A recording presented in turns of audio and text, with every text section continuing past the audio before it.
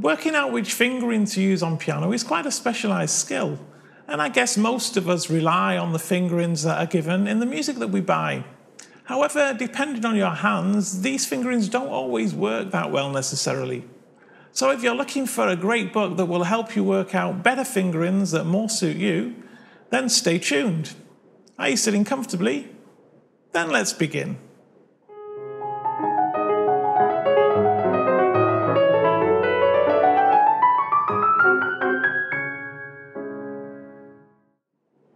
Hi, this is Tommy with Tommy's Piano Corner, the place for returning pianists or indeed anybody who loves piano to share tips and ideas of how to get the best from this great hobby.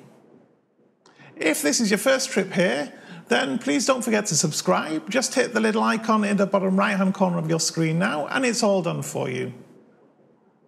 I'm sure I read somewhere once that Chopin was quoted as saying that most technical problems on a piano can be overcome if you can find the right fingering. I've looked for this quote on Google recently and I can't find it anymore, but it's certainly something that, whilst maybe not as illustrious as Chopin, I've heard many respected pianists say. I've noticed that beginners often think that there's only one correct fingering. And in fact, on a Facebook group that I'm a member of recently, I saw somebody ask the question that if they didn't use the fingering that was marked in the score when they took an exam, would they actually lose points as a result of it? And of course, even more advanced pianists, so say grade 7, grade 8 and beyond, have trouble sometimes working out how to get a fingering that will work in a given passage, and they will often reach out for help to colleagues to look for something that works. So of course, this is a topic of vital importance to every pianist, from the beginner to the experienced advanced player. And you might have then thought that for something so important, there would be a wealth of literature available on the subject. However, when I researched this, I found that really there isn't that much available. If you're a regular viewer of my channel, you'll know that I'm a bit of a fan of technology and what it can do for us. And in fact, it was technology, or rather social media, that first introduced me to this book. Now, I'm a member of a Facebook group dedicated to piano technique, and as you might imagine, there are lots and lots of questions that come up all the time about how to finger certain passages in certain pieces, and indeed I've asked some questions myself over the past few years.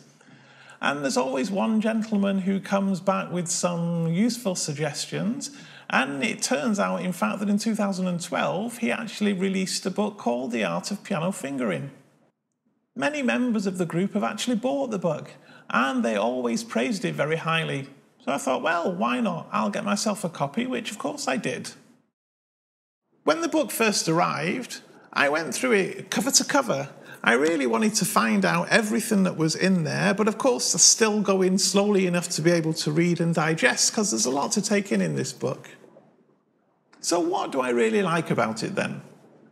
I mean, for me, the first thing was that for every example in the book that Rami gives, he also gives a proper piece of music to which you can apply it, so you can check the theory against the practice. Secondly, and this is especially where he's proposing fingering strategies that might seem a little unusual at first, he gives a set of exercises that you can do to help get your brain and your fingers more accustomed to this type of strategy. Thirdly, it's extremely well illustrated with lots of photographs of the hand at the piano, so you can more easily relate to the written words. Fourthly, and especially of interest to me, it's not written from the point of view of the big-handed pianist. It also has lots of ideas and strategies for pianists who, like me, have got somewhat smaller hands. And finally, and this is what I found really to be extremely interesting, Rami proposes a hierarchy of things to take into account when you're deciding on a fingering. The first of these is, of course, the musical context, the musical result that you want to be able to achieve. That's always got to be the most important thing. Then you'll start thinking about a fingering that's good for the health of your hands. You don't want something that's likely to be injurious, of course. Thirdly, Rami talks about having something that feels physically comfortable for your hands whilst you're playing. And finally, of course, there's the fact that it's got to feel comfortable for your brain. However, when you're choosing fingering, then you'll apply each of these in order of precedence. And that might well mean that you need to retrain your brain in certain areas to get used to an odd way of fingering that it's not really used to. The book itself is in A4 format and it's over 200 pages. It's available on Amazon, and of course I've linked it in the description below for you. Clearly, I'm not going to list out everything that's in the book or read out the table of contents to you. It would take far too long. I'll just try to give you some overview ideas of things that you can expect to look for in it. After some general introduction and scene setting, the book starts off with the very basic things, such as the good old 5-finger position and the traditional scale fingerings that we all learned when we first picked up the piano. The book then moves on to some more complex material, moving through chords and arpeggios to over 100 pages of very advanced techniques and tools to use for working out piano fingerings. And then right towards the end, as you might imagine, it starts to go into some of what you might think of as the stuff of nightmares for many pianists, such as how to accomplish trills in double thirds and this kind of stuff, just to name one.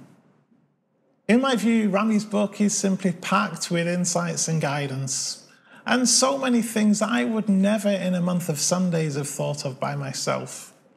I can't go into all of them, but let me just give you one example. I'm sure you're familiar with Chopin's A-flat waltz, L'Adieu. You know, this waltz has got that small chromatic passage that gets repeated, I think, 3 times throughout the waltz as you play it. And of course, with Chopin, when you repeat something, the name of the game is not to repeat it exactly the same. It's also always to add something a little bit different.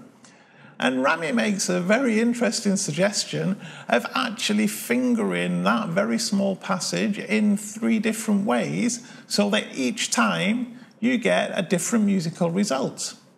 I'd never have guessed that. And click me neither in the comments below if you wouldn't either. I think, in short, the great thing about the book is that it gives you the fingering tools that you can apply for yourself when you're starting to look at difficult pieces in the passages that you're learning. Clearly, you can't give a fingering for every piece of music in the repertoire, and even if you did, then those fingerings wouldn't work for every person. So each pianist needs a way of being able to work out a fingering that's both effective, efficient, and generates the right musical result for themselves. I think really whatever your level as a pianist, if you have a teacher, then this would make something very valuable to be able to discuss during your lessons while you're trying to look at something that's causing problems. Maybe your teacher already has a copy. If you don't have a teacher, then I'd say this really should be on your list of must-have books, along with Graham Fitch's Piano Practice series. I say this because if you are going to try and teach yourself or coach yourself, it's really important to have a good reference library of things that you can refer to that will help you in solving problems. If you're an absolute beginner, then of course this is still a book that I would recommend that you get. You'll use it for years and years to come. However, I'd also recommend studying it with the aid of a teacher, particularly at first. Learning piano is not a simple thing to do, and fingering is a very complex area, and so having somebody with that little bit of experience who can help explain some of the concepts to you will be a great value, I think. Of course, if you're a teacher, then I think this would be an ideal book, whether you teach beginners or advanced pianists, whether you teach young children or more adults. I'd also go as far as to say that in the hands of a good teacher, this book becomes even more powerful and helpful. In short, I'm really delighted with the book. And I know it's one of those things that I'm going to be able to refer to over the years that follow in my piano learning journey. I've now decided that I'm going to start working through the book from the beginning, I'm going to take the time necessary to be able to benefit from all of the exercises that are suggested, and I know that it will just help me build up a greater arsenal of fingering ideas. The only real downside for me, I guess, at the moment is that it's not available on Kindle. I like to be able to have everything on my iPad simply because it's easier to carry things round. However, maybe one day there'll be an electronic version of it released. Let's see. If you're not already, don't forget to subscribe to Tommy's Piano Corner. Click on that little bell icon so you're notified of new videos as and when they're released. I thank you very much for watching, and I'll see you next week.